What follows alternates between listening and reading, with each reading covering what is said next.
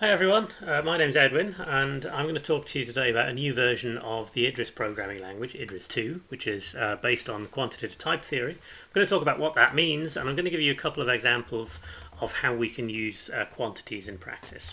So Idris is a purely functional programming language, kind of in the tradition of Haskell. So if you've seen Haskell, then hopefully the syntax that I'm going to show you will be familiar to you. So the distinctive thing about Idris is that it has first-class types. So when I say first-class types, I mean that types are just like any other thing, like integers or strings. You can assign them to variables, you can pass them to functions, you can return them from functions, you can do all the things that you can do with any other variable.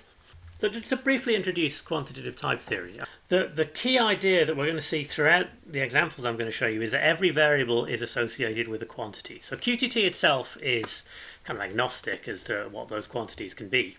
So we've made a choice for Idris 2 that every variable has either quantity 0, 1 or omega. 0 meaning it's not used at runtime, so guaranteed erased. 1 meaning that it's used exactly once at runtime, and omega, so just like any other variable in any other language, unrestricted usage at runtime. So a valuable thing about this is it allows us to express erasure. That is, we can say exactly what is used at runtime and what isn't. So that's actually been a long-standing problem in dependently typed programming, to know exactly what's going to be in your final program. But more excitingly, it allows us to express protocols. So we can express linearity in types. That means that not only can we say precisely what a program is supposed to do, but we can also say precisely when it's allowed to do it. So the first thing I want to show you is an implementation of run length encoding. So run length encoding, it's a system used in like old TV signals and old graphics programs, where you say how many of a thing you've got. So it's you know, I have 5 red pixels followed by 6 blue pixels and so on. So an empty run length encoded list is the run length encoding of the empty list. Or if I have a number n, a natural number n, and some value x, and some run length encoded data more, then run length encoding is a representation of n plus 1 copies of x, so it's just to guarantee that this isn't going to be 0 copies of x, followed by the rest of the list. I'm not going to talk about compression here because it gets a little bit tricky, but I'm going to show you what happens if we try to write the uncompressed function. When we write the uncompressed function, we've got a run length encoded list x's, and we want to return some list, which is hopefully going to be the initial data. Now the initial data is x's, so you think, well, surely I could just add a definition and try returning x's directly. So let's try doing that. Try loading that into Idris. It says, well, no, I can't do that because x's is not accessible. Basically, there are 0 copies of x's available at runtime. I can take a look at that. If I put a hole for the definition, we can see if Idris shows us the context of this hole, and it says, well, I've got x's, which is a list of this element type, but there's none of it available. And if you think about it, that's a good thing. If I've got some run length encoded data, I want to be able to talk about that data at compile time, but I definitely don't want the initial data at runtime until I've uncompressed it, because otherwise I haven't actually had any. I haven't actually done any good. I haven't compressed it if I've still got the original data around. So if I'm going to write this function, I'm going to have to actually go through the process of uncompressing it. Just to keep things efficient. What I'm actually going to do is say, I'm using this singleton type here. So singleton type says that it can only take one value. So the thing I'm going to return is the singleton type contains only the value x's. A singleton type takes a value, and then that value is in the index of the type. But there's no quantity annotation on here. If there's no quantity annotation, the default is that it's unrestricted.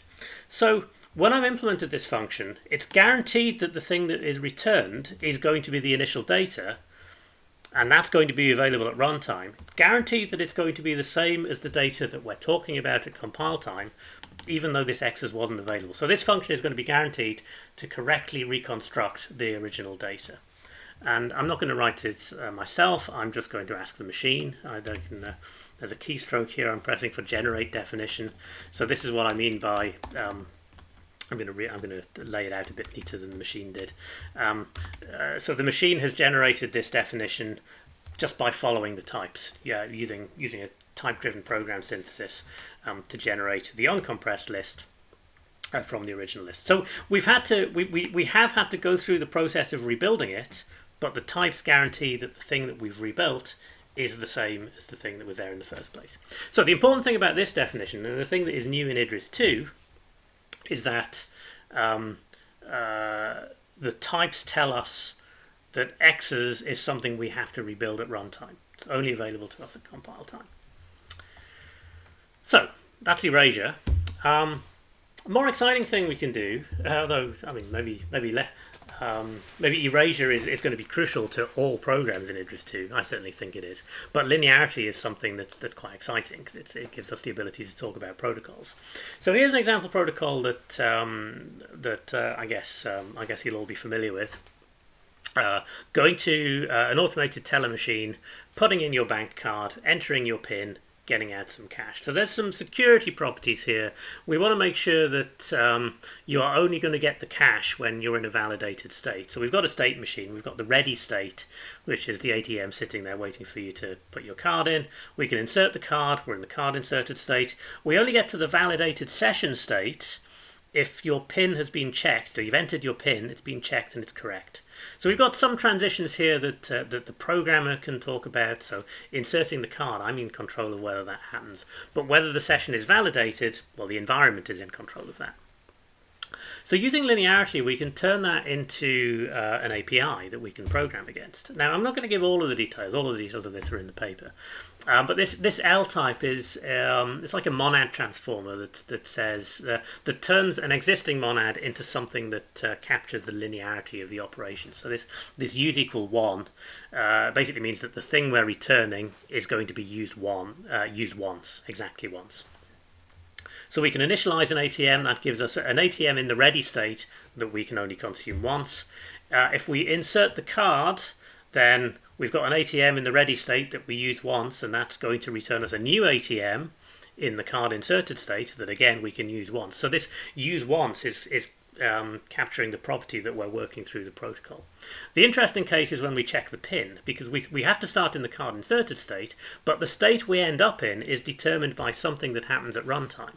So this result type, this is a dependent pair type that returns a pair of the checked, whether the PIN was checked successfully or not, and then we calculate the type of the resource. So if the PIN was correct, we end up in the session state. If it was incorrect, we end up in the card inserted state.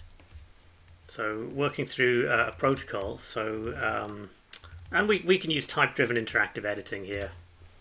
Working through the protocol, I start with an ATM in the ready state. I have one of it, so if I try inserting the card into this machine and then check the type again, we'll see that we've spent M, but now we have one of M prime. So we've moved through the protocol. I'm just going to give it the same name because it's neater. The next thing we're going to do is check whether the PIN was entered correctly. I'm just going to put some hard-coded PIN in here. It's always good to just work through this interactively. So I just to see what we have. So we've spent M and we've got this new dependent pair. So the result of checking the PIN. And always easier to ask the machine to do these incremental steps. I'm going to do a case split on OK. So rather than look up the definition of res, I'm just going to do a case split on it. It says, right, I've got a value and a resource, and look at the whole again, see what we've got. We've got a resource, which is an ATM in some as yet unresolved state, but there's a clue in the type here. This unresolved state says, well, if I check it and it's correct, then I've got a running session. If I check it and it's incorrect, well, I'm still in the card inserted state. So I'll just do a bit of variable renaming, and I'll ask for a case split on val. And okay, if I'm in the correct state, then the ATM is probably validated and OK has been spent.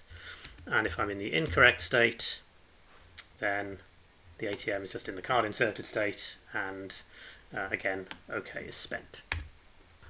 More interesting example of a protocol is session types. So session types allow us to describe communication patterns in general, so we can track the state of the channel. And it turns out certainly bidirectional session types are implementable using quantitative type theory. So the basic idea, I'm just going to run through this very quickly, that an action on a channel is that we're either sending a value and then there are more actions, and those actions can be computed from the value we've just sent. So we've actually got dependent session types basically for free here. And so we can receive something on the channel, and again, the rest of the actions can depend on the value that has been received. So we'll just use the fact that we've got first class types means we have the whole language available at the type level. So we'll just use it.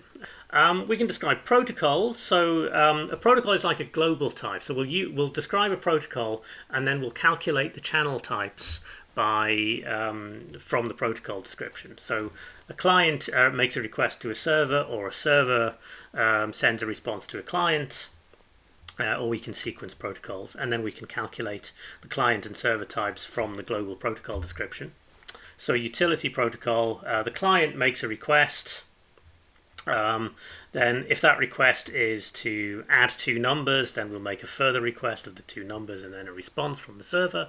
Or if the request is to reverse a string, then we'll send a request with the string and the server will respond back with the string. And then we can compute the client and server types separately from that.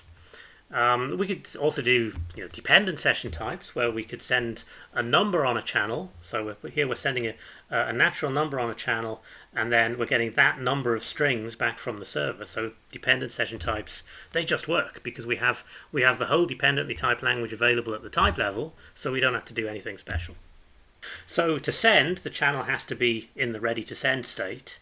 We'll send a value of the right type, and then the state we end up in is the next state of that channel computed from the value that we sent. Receive, it's the other way around, but it's a dependent pair type, so we receive a value and then compute the type of the rest of the channel, and then close. This is the thing that finally discards the channel. So if we've got a channel in the closed state, then we can discard it, and we're done. And then finally we've got fork, which says, well, you've got a protocol, I'll calculate the server type of that protocol, the client type of that protocol, and then we'll run those two in separate threads. So yeah, again, I'll just quickly show you how that works. So with our implementation of this utility server, so this is the server end of that protocol. So I'm just running a receive on the channel to see what I've got, and then depending on whether it was add or reverse, I do different things. So that currently type checks, but it's perhaps enlightening to show what happens just with some holes. So we see that the first thing I have to do if I've received the add command is receive a pair of integers. So, well, that's what I'm going to do. Once I've received a pair of integers, the next thing I have to do is send an integer back. So that's what I'm going to do. And then once I've sent it, I've got a channel in the closed state. So the value is 1, so it has to be used once. The only way to use a channel in the closed state is to run the close function, and that discards it. Okay, so the summary is that QTT allows us to put more information in hold. It gives us nice interactive editing. It gives us we've seen this example of interactive programming, looking at the context to see what we have available. So I like to think of programming as being a conversation with the type checker, where it's a two-way communication. With linearity, we can implement protocols directly and interactively. So we've seen this ATM protocol with the fact that this type checks is a guarantee that the protocol has been followed as I've specified it in the type.